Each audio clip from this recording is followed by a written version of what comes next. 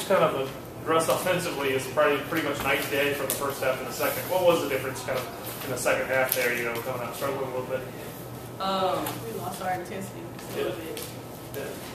I think we got a little too relaxed, which even in the locker room we said, you know, we got a whole another 20 minutes, we're down 10, you know, mentally we're down 10, so we got to come out, act like we're fighting, but we just have to work on that, so we have to work on. Because we did that in the Tulane game. Yeah.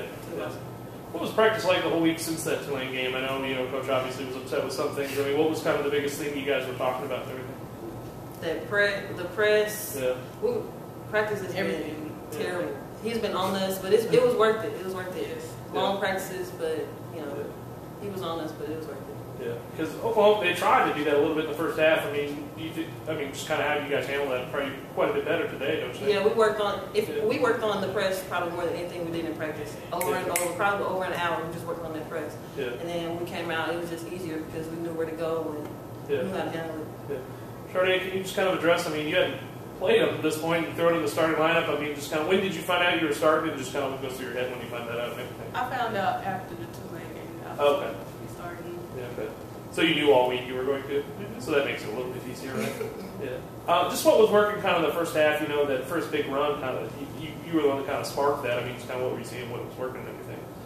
I was just happy to be on the floor again. Yeah. So, enough shots. What was it? Was it an injury? Okay. He was thinking about redshirting, so. Okay. So when he came to you and said, hey, we need you to play, I mean, that was okay with you, I imagine, right? Yes. Take the last 6 minutes or so, you know, they're kind of chipping back in the lead. You know, you get a couple baskets, get the free throw line. Just kind of take me through that stretch and everything, what you were able to do. Shoot those free throws?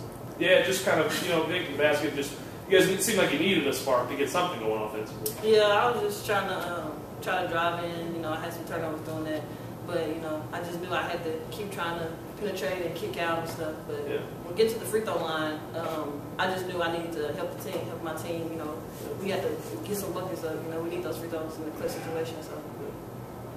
Cool. All right. Thanks. Thank you.